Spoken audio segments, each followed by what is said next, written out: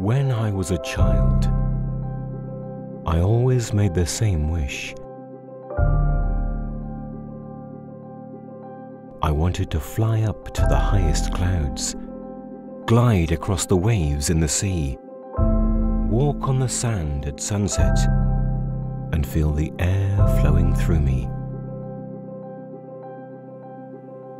I was going to be big and strong. But then, something changed inside me. It all happened so quickly. If I walked for just a few meters, or I repeated a simple movement, I got out of breath.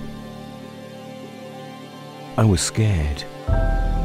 There were no external signs of my condition. People didn't understand and didn't believe me. I remember thinking that I would have preferred to have cancer. At least then they would have seen it and listened to me. Then, a meeting changed my life. I wasn't alone anymore, and I felt a sense of hope once again.